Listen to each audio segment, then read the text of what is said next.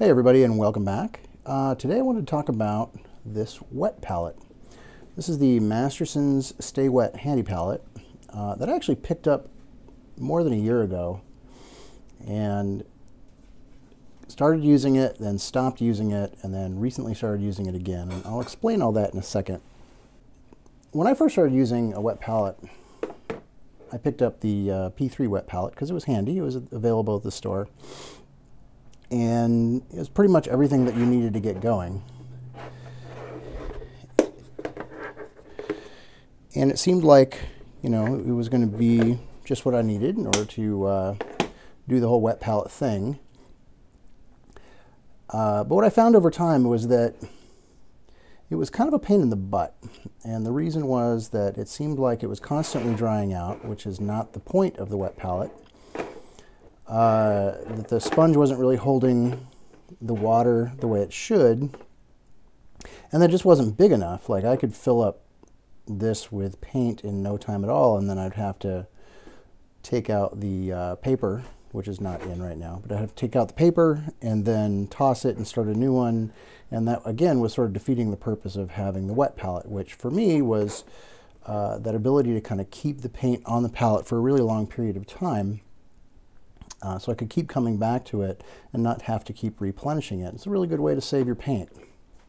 So I stopped using it, and I kind of got rid of it in favor of adding extenders to my paint and just using a regular dry palette.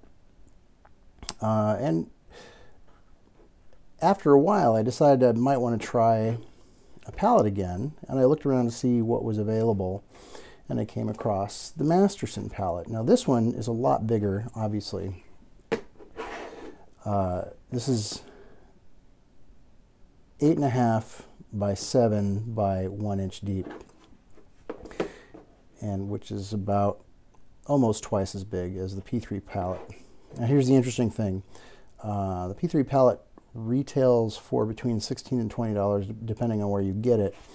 You can get the Masterson palette for 10 bucks. Now, something to keep in mind about the Masterson palette is that it comes with everything you need, sort of. So that's the sponge. You've got your tray that has a nice tightly fitting lid, relatively tightly, and it comes with 5 sheets of special paper for it, whereas the P3 palette came with like a whole pad of parchment, and the paper that came with this was different, and that will kind of explain the experience that I had with it when I first got it. So the instructions for this said to take one of the sheets of paper, and it's kind of a thick, coarse paper, and you were supposed to boil it in water and do these other preparation steps for it before you used it. And I did all that, and I started using it, and I found that it was leaching moisture into the paint so quickly that it didn't seem worthwhile at all, which is how I ended up just putting it away for so long. And then I heard somebody else tell me, say the same thing about it, that they just sort of threw that paper away and switched to parchment.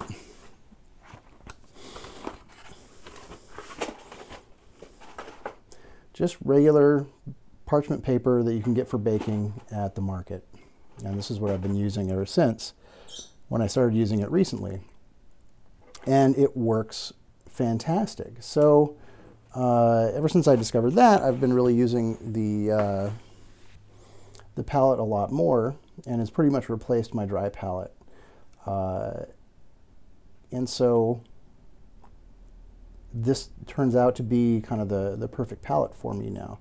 My problem with my dry palettes was that not only did they have sort of a limited lifespan for the paint, the palettes themselves would kind of get scratched up, and the paint would adhere to them, and it was really hard to clean them. So I definitely wanted to go to something where I could just put in paper, use it for as long as I needed it, and then pitch the paper and just add some more. So it's been great, and I really recommend it. So what I've been doing in terms of setup is I fill this with water to the point where it's just about shiny on the surface, and then lay the paper down. So when I'm going to add the paper, I'd cut a piece that's going to fit, usually one that fits a little bit better than this, but this is good for the sake of demonstration. Now, normally, if I see this, all these air bubbles here, then there's not really enough water, and so I'll add a little bit more. But your paper is generally going to curl the first time you set it down anyway, and then I flip it over.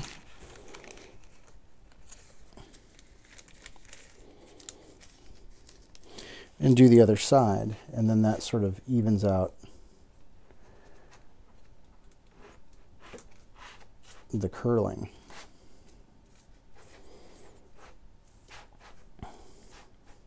But then I'm going to want to get rid of these excess water droplets.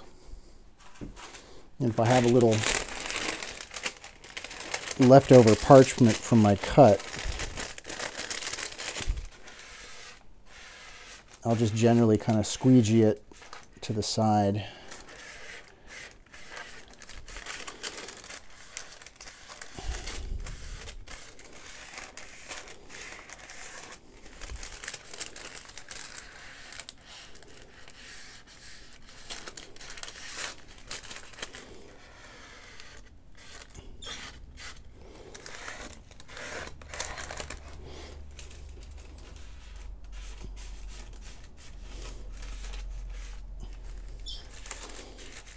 Definitely like to make sure that all that air is out of there. So clearly not enough water, but if you can see, this area in here is a good example of what the whole thing should look like.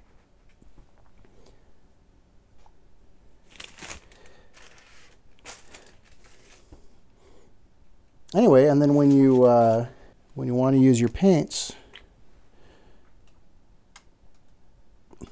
you just put a little there, and that will stay there almost indefinitely. And then when you want to be finished, you just close it up and you're good to go. And I've had no problem leaving this overnight. I don't usually leave it more than overnight, because even with the size of this, there will come a point where I have so much paint on here that in order to make more space, I just need to start over. In fact, I'm thinking about getting a second one just so that I could conceivably stack them up and just go back and forth, and I could say have one that has my metallics on it and one that has my non-metallics, or I could have my dark colors and light colors, or whatever I want to do. They also make a larger one, but I feel like the larger one is just going to take up too much of a footprint on my table. And again, that other paper that comes with this is apparently great if you're using heavy body paint, like you might get in a tube. But for the light body paints that we use, it's no use at all. But that's it. The Masterson Sta-Wet Handy Palette. I'll have a link to it on Amazon in the description if you want to go check it out yourself. And that's going to do it for now. And thanks for watching, and I will talk to y'all later.